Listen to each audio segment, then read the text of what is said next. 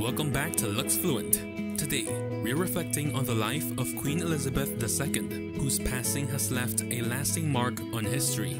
Join us as we explore her incredible legacy of luxury and charitable work. Remember to subscribe to Luxefluent for more exclusive content and stories of influential lives.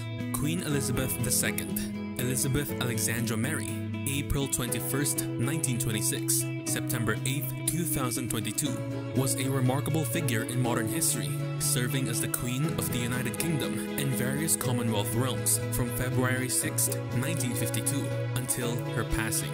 Her reign spanned an impressive 70 years and 214 days, making it the longest of any British monarch and the second longest of any sovereign ruler globally. Throughout her life, Elizabeth II was the queen regnant of 32 sovereign states and retained her position as monarch of 15 realms at her death.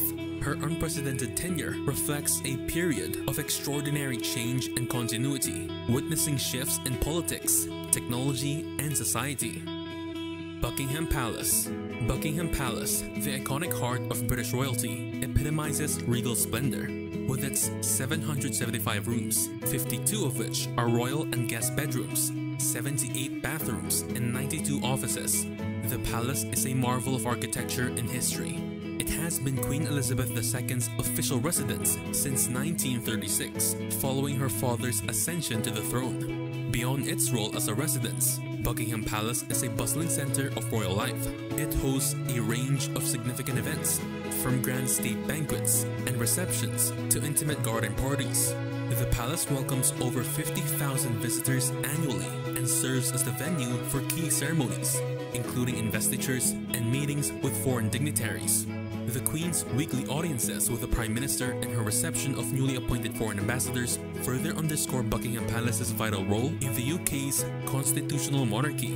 Its continued operation as a working building and ceremonial hub highlights its ongoing importance in both national and international affairs. Royal Wardrobe.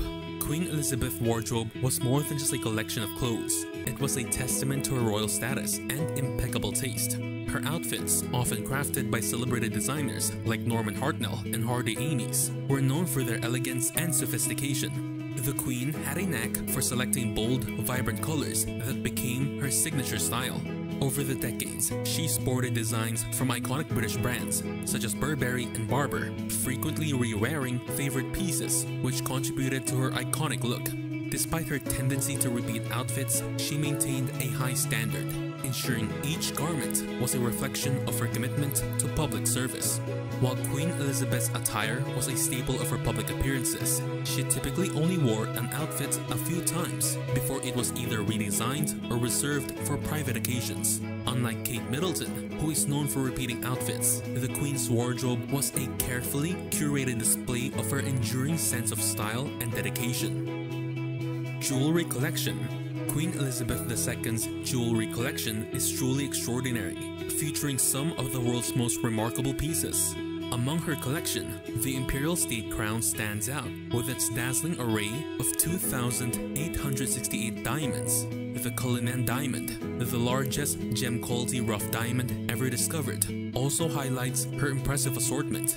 This collection, which includes both royal and personal jewels, is distinct from the crown jewels and the royal collection. The origins of this distinct collection date back to the 16th century, with many pieces acquired through historical events like civil wars, coups, and as gifts from foreign dignitaries.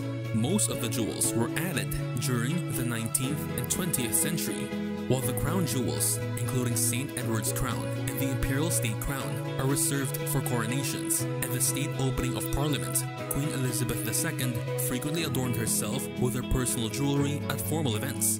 These jewels, rich in history and craftsmanship, reflected her unique style and the grandeur of her reign. Royal transportation. Queen Elizabeth II, often dubbed the Million Mile Queen, holds the record for the most traveled head of state.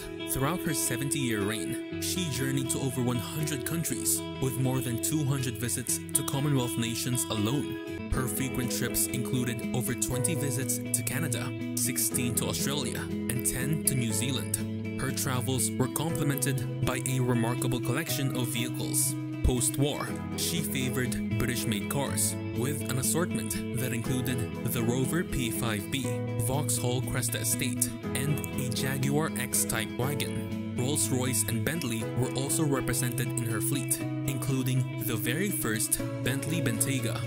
However, her true automotive passion lay with Land Rover. The Queen's affection for Defenders and Range Rovers is well documented. She was often seen in specially modified royal versions during tours and used them personally on her estates. Her transportation was always fit for royalty, featuring custom-built Bentleys, Rolls-Royces, and the iconic gold state coach used for coronations. Private residences.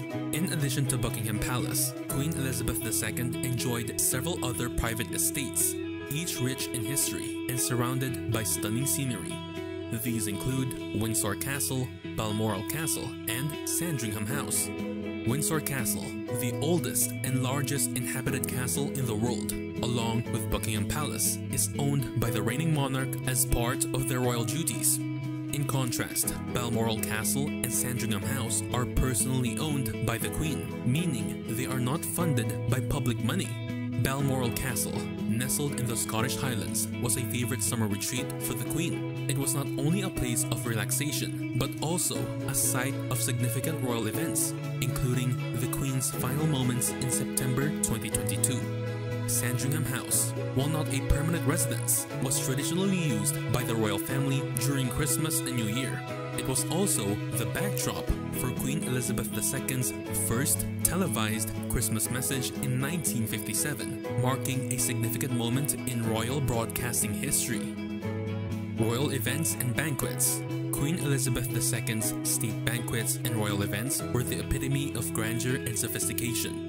These elaborate affairs featured multi-course meals prepared by top chefs, served on exquisite gold and silverware, and accompanied by the finest wines. Each banquet was a stunning display of luxury, from the sparkling chandeliers to the meticulously set tables. State banquets are hosted during state visits, formal visits from foreign heads of state designed to strengthen international relations. These high-profile events are not just about sumptuous dining, they also provide a glimpse into the intricate world of diplomacy and tradition. Guests, who include monarchs, presidents, and prime ministers, often stayed at Buckingham Palace or occasionally Windsor Castle. Queen Elizabeth II hosted over 150 heads of state throughout her reign. The process of organizing a state visit involves careful planning by both the Foreign and Commonwealth Office and the royal household.